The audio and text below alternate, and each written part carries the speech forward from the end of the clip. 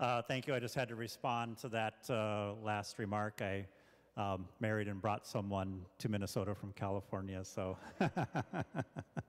and just very quickly, to the point that Senator Marty just made, this is not hyperbolic. This is not radical. This is not the Green New Deal agenda. This is real. We're living it. The tornadoes were last December. We're not imagining this. I'm not, King Lear ranting in the desert. This is real life. This is what we're experiencing.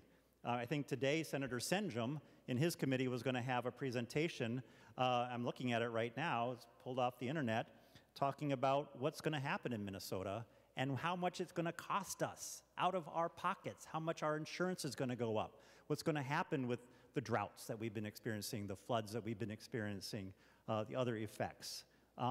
Members, the IPCC aren't a bunch of radical, crazy people. These are scientists from all across the entire world. There is no difference of opinion on science on this. There's maybe a couple of crazy scientists who don't know what they're talking about, who doubt this, but they've been completely discredited. The science is not just the science, we are living it right now. And if we don't turn it around, in 2 years, it's going to get worse. That's just a fact. And the world is not going to burn up, but a lot of bad stuff is going to happen. And our farmers, our industries, our forest industry, they're going to be our tourist industry.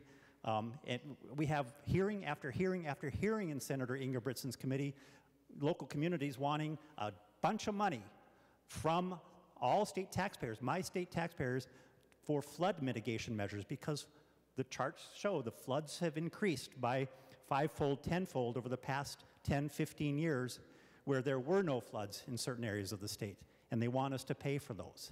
That's a lot of money.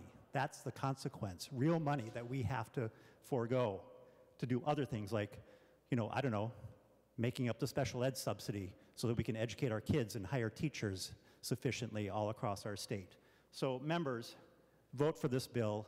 Let's get serious. Let's stop these silly debates. There is no this side, that side. It's just the reality of what we're living. We have to turn the climate change dynamic around. Thank you, Mr. President.